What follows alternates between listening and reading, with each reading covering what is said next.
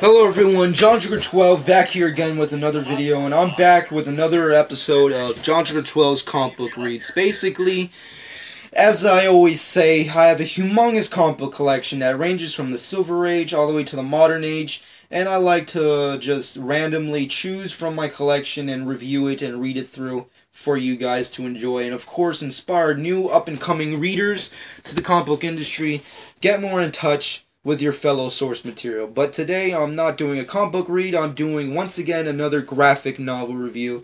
And of course today I have the Emperor, the King, the Almighty Alan Moore's Batman the Killing Joke. If you are not a Batman fan, you need to pimp slap yourself. If you're not an Alan Moore fan, you need to pimp slap yourself. And if you do not own Alan Moore's Batman the Killing Joke, you need to pimp slap yourself. I've said this plenty too many times, but it definitely means something. It's like record collecting. You're a album by album collector. You love it. You just need more albums. You go to the vinyl store and you fucking buy more albums of your favorite bands. But if you do not own a Bob Dylan album or a Beatles album on vinyl, you need to shoot yourself. And it's the same way with The Killing Joke. If you're going to be in the comics and not have anything that has Alan Moore's name on it, or let alone, obviously, Batman The Killing Joke, you need to just do something, because you're definitely not doing the right things in life. But personally, I digress with all you guys. Hopefully, by the end of this, you'll be encouraged to look up The Killing Joke. I'm sure all of you have already heard of it. It's definitely been the main inspiration for various other Batman movies, and of course, Joker performances like Jack Nicholson's The Joker, and of course Heath Ledger's The Joker, and let alone various other great Joker impressionists and Joker voice actors and animation. So of course, The Killing Joke has been a main source of inspiration not only in Batman comic books, Batman animation films, but of course Batman the franchise series. So let's get right down into this. The Killing Joke is definitely a great piece. Personally, I'm reviewing towards the deluxe edition. There's various different editions to The Killing Joke. There's, your trade paperbacks, your comic books, your deluxe editions, the special editions with DC figurettes from the book, like Joker in his Hawaiian outfit, or Batman, or just various other stuff like that. You can get it anywhere. There's various different versions of The Killing Joke. Today I have Alan Moore's Batman The Killing Joke, the deluxe edition with an introduction by Tim Sale. I personally love it. It's really awesome. It just feels nice. The texture's great. The artwork's nice. It's very slick and just beautiful looking. I love graphic novels that just look so beautiful they can just stand alone as like their own thing. Of course, the cover is just amazing. It's, of course, the Joker in all his gear, and he has a really nice old film camera taking a shot, and of course says simply smile in the bubble. So it's just really nice and really entertaining and cool looking. But let's get right down into this. Personally, it's one of my favorite Alan Moore books next to Watchmen and various others. It's definitely the definitive Joker story. Of course, it takes place back in, I would like to say the 70s version of Batman, because obviously we're dealing with the blue and gray kind of Batman, was still rocking the shield on his chest. Of course, you have the Batmobile, where it still featured a bat shield on the front of it. So of course there's just various other versions, but I'd like to think this is set somewhere in the 70s of the character. But of course, let's get right down into it. Batman, of course, comes to Arkham Asylum, where he needs to interrogate the Joker, who's obviously always planning something, and the Batman always needs to interrogate him just to get information. It's a rainy night. It's raining at Arkham Asylum. It's really dark. Obviously, Gordon's there to help out the Batman. Obviously, we get some references to various other characters. We get a pretty nice shot of Harvey Dent / Two-Face in Arkham Asylum, which is pretty cool.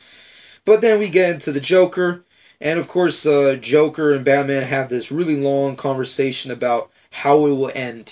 Batman's really kind of sick of Joker's antics, and he realizes that the end is near. He knows that eventually their relationship together and their battle towards crime and justice will eventually end in a very bloody way. And Batman's trying to reconcile Joker, trying to get him to see things through his side of things, so they don't really end that way. Because Batman doesn't want to end things brutally with the Joker. He wants to reconcile with him. He wants to rehabilitate him, but then realizes that the Joker that he's been talking to is an imposter, and then, of course, leads up to a whole nother scenario of just terrible events. The Joker is obviously on this circus. He's somehow...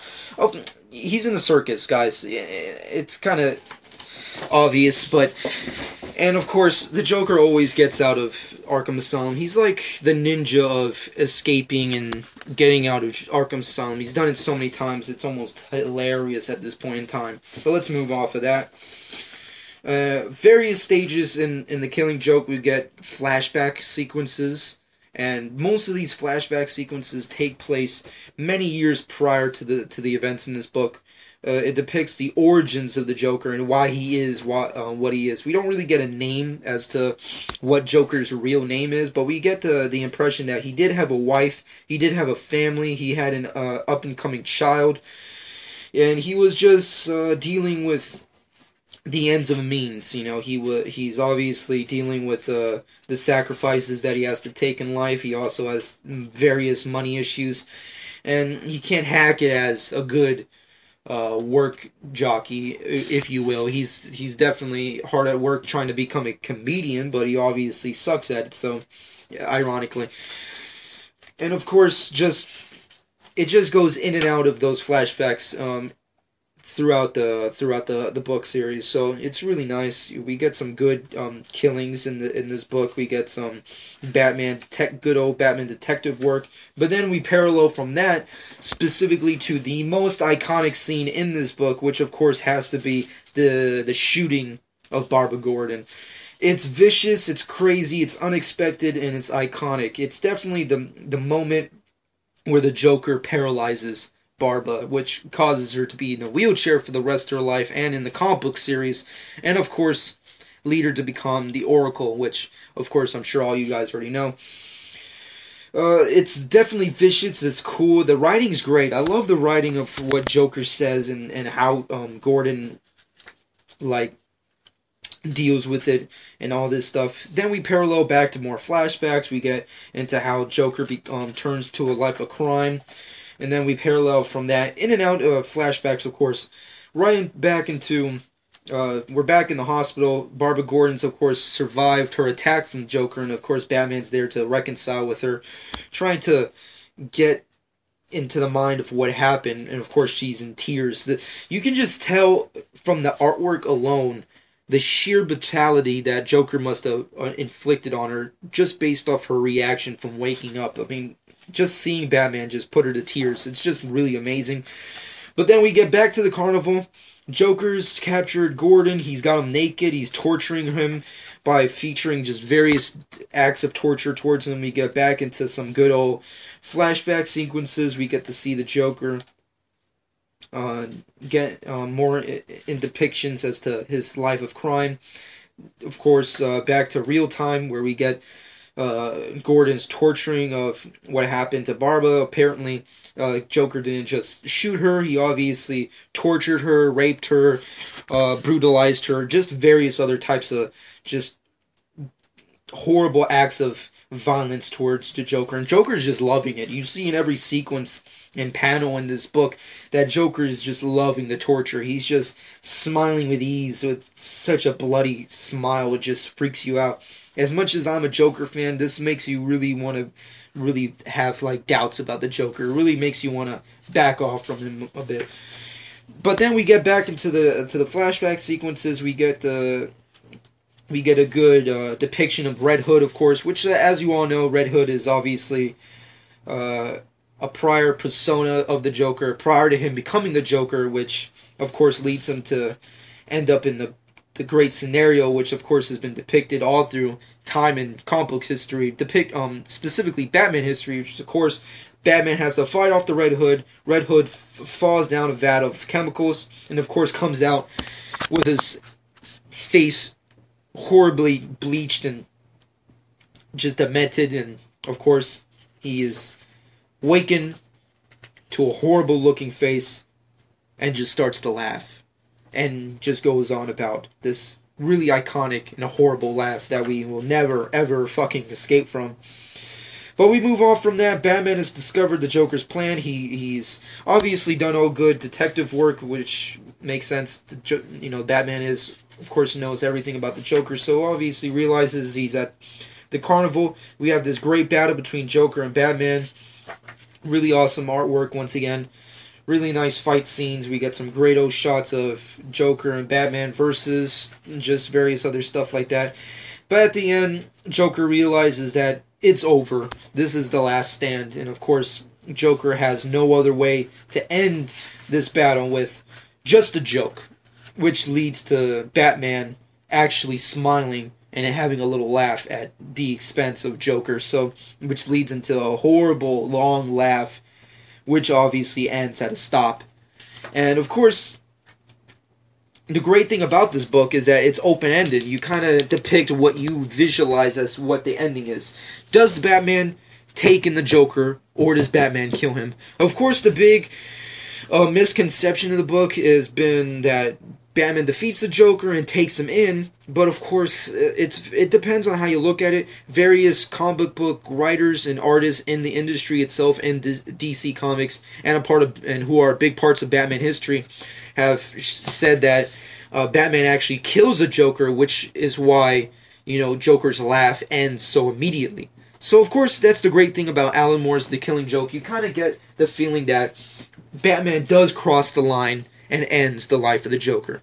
It's not out of this realm of possibility. There's been plenty of great references to the killing of Joker, which is caused by Batman. So I don't have a fault with it, but the book is amazing. I truly encourage everyone to check it out. If you're not a Batman fan, you're missing out, because this is one of the greatest staples in Batman history, next to stuff like Frank Miller's The Dark Knight Returns. The Dark Knight Returns is the only book I can reference as is just as close as a great Batman versus Joker story as The Killing Joke, and it's just amazing. Alan Moore's masterpiece, The Killing Joke, obviously with depictions of great artwork by the great Brian Boland.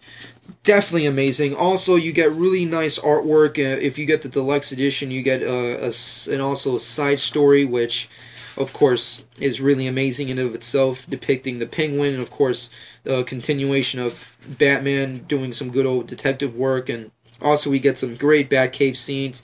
It's all told by the story of this really wacky, crazy Arkham Asylum inmate type of dude. It's really crazy and awesome.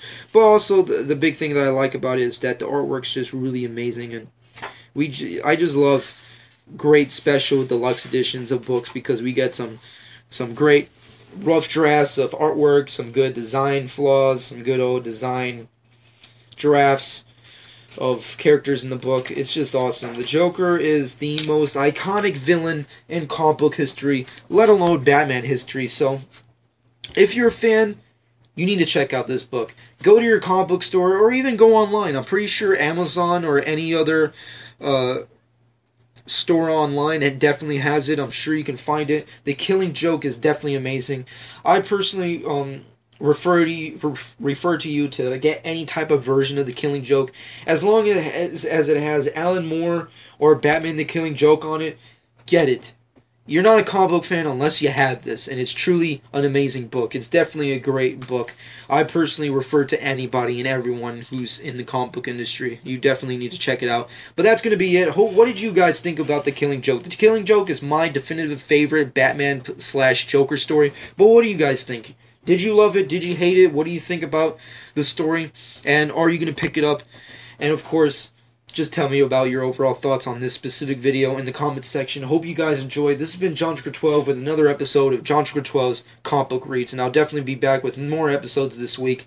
Hope you guys enjoyed.